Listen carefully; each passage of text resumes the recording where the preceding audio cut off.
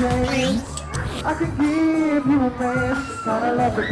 just finished up with our bullying assembly for our bullying program here at school, Olweus, and it's got the drama, people performing, choruses singing, and we've got an artist visiting, the band Heat. It's a school-wide program, and we do weekly sessions with the kids through every classroom, and it seems to be really positive, and today is our big kickoff.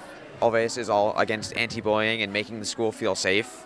All the teachers wear red shirts on Wednesdays that have Olweus stuff on them. Bullying affects everyone, and you see how it affects kids. It's a sad time, and everybody gets picked on, so it affects every aspect of their lives, and they often don't tell people. So this is a way for them to learn how to identify bullying and who to go to at the school to report it. It helps kids think about what they're doing. Sometimes they don't really realize that they're bullying, but then they will once they see the skits and everything. It makes it more known.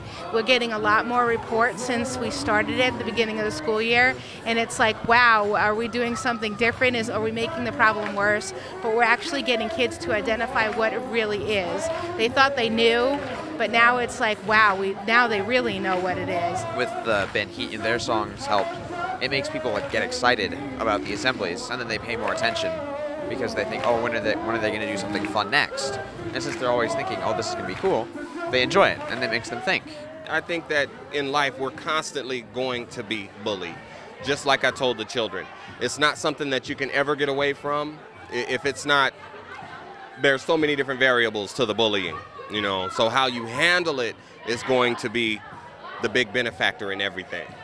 We want to teach the children, you know, to pay attention to it and handle it right, and don't forget to love while you have it. To show you how much I care for you.